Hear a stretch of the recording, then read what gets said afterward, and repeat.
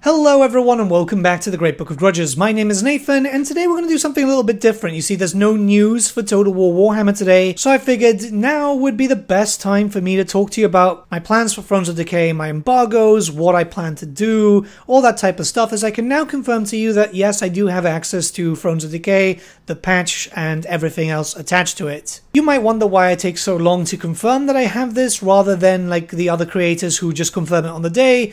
Well, it's mostly because I like to have a good grasp of everything before I'm going to really hard commit. It's all well and good to say that, look, these are my embargoes, but then if the content isn't produced for it, yeah, I'm kind of letting myself down, you guys down, and everyone else down. So the first embargo is on the 16th of April. This is next week on Tuesday. And yeah, FLC, so Epidemius, that's already been confirmed publicly. Patch 5.0 stuff, because there's a few things that are coming into the patch, which is changing up certain unit playstyles and so on. And then obviously update and reworks. So I can't tell you exactly who's been updated and reworked, but yeah, you know, we've seen that Nurgle is getting a big one. There's quite a lot of quality of life changes, that's as far as I can say, but there's going to be a fair amount of videos throughout that week. So yeah, it's a week long for everything revolving around Epidemius, the FLC, and the updates and reworks, to which, if everything goes according to plan, as I'm still editing some of these videos, as you can imagine, we did not have as long access as we normally have here,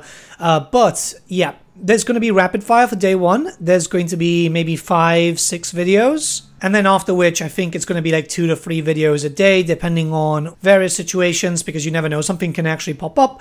And yeah, streaming will still be happening, twitch.tv/The Great Book of Grudges. I'm going to be live every single day. I normally do about 8-hour streams, and that's going to be there for fun, you know? We're going to be there chatting and so on. Don't worry if you can't make it, because at the end of the day, yes, they're 8-hour streams. On the 23rd is the next embargo, which is all the DLC content, which is kind of weird. Obviously, when it comes to these things, it's normally divided, but I imagine that everything that's happened with Creative Assembly and Sega's recent, really rather shocking announcement of further layoffs has thrown their plans away. So yeah, here you'll be getting videos and overviews of Malachi McKayson, Tamilcan, Elseth, all the new units, and I do want to go back to certain characters and see how they are with the new units also, because there are some characters which are greatly going to benefit from this. I discussed this a while back, but obviously seeing a full Slayer DLC coming into effect could actually make Ungrim Iron Fist a lot more thematic, for example, and, well, you know, there's obviously a lot of Nurgle troops which will be available to the Beastmen and also to the Warriors of Chaos, so I do want to have a little bit of a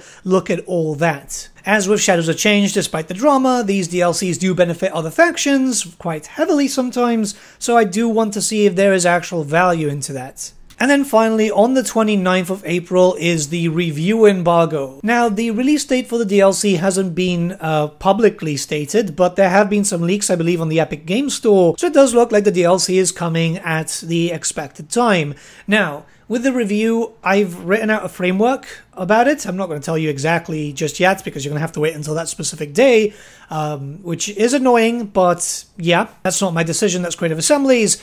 But yeah, I've written out a basic framework. The idea is, afterwards, I'm going to jump in more from a player's point of view, because right now, as a content creator, and I feel like this type of transparency is good, when I jump into some early access stuff, I have to look at it first from a content creator's view, which is obviously, what type of videos can I make? Is this going to be a decent video? Is this fun? Blah, blah, blah, blah, blah. And then afterwards, once the main bulk, which is pretty much done now, but the main bulk of that content is done, I can look at it from a player's point of view, because, yeah, I'm still a player of this game. Unlike some people, I actually do play the games even when there's no early access stuff. I do have some plans for some other content in between that, like, for example, there is lore videos that I want to do on these characters. The scripts are mostly done. I did lose the original script, so I had to kind of restart that. But I had to take my time, because obviously that's not as important as showcasing the DLC content for you guys to decide for yourselves if it's worth it or not.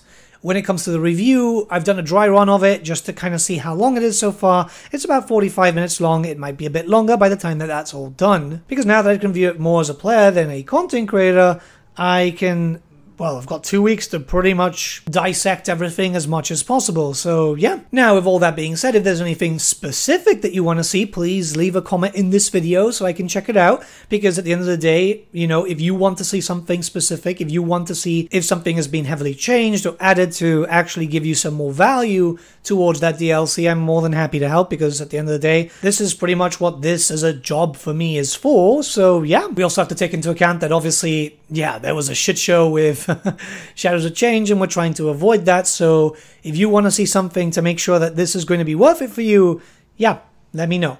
But with all that being said, let me know your thoughts in the comments below. Let's start a bit of discussion. I do apologize for the lack of like information dump or stuff today. I was going to do a low video, but I've been really tired. Like, as you can imagine, between this and some other personal matters, yeah, it's been difficult. There's only so many hours in the day. Plus, got some good news actually before we end this. The battle reports will begin in May again. I've got a few armies almost up and ready, and the studio has had a really nice upgrade, so I can't wait to show you guys that. But yeah, have a good day, guys.